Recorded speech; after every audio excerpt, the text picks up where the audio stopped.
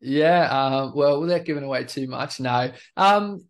With what we're looking at, I think there's going to be one is how a brand authentically speaks, and I know that word is kind of used too much in media. Trust me, I've heard it as much as the people listening, and it cringe just as much usually when we hear that. But where when I say authentically, I don't just mean in terms of the way that you communicate to an audience. So just pandering to them, which is definitely something that you need to understand is like the brands that can speak the language, so they understand why gamers are in the sphere that they are. If you're dealing with an influencer, or if you're dealing with a esports league, or you're working with a game publisher, there's a reason that this audience is there and they're so passionate.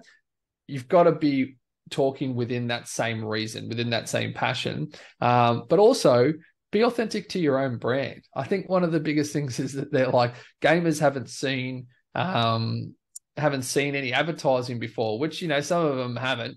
But for example, it's like speak to what your brand is an offering. They're just audience. Gamers is everybody. People want to understand what the benefit is they're getting from their brand.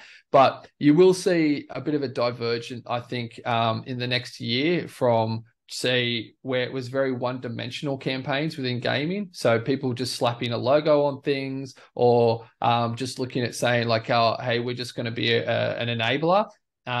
I think what you're going to start to see now is brands are starting to really launch their own platforms in terms of with gaming, and then they're going to start to really cement what communities that they want to be part of. I'm just hoping that a lot of them get good advice so they pick the right communities. So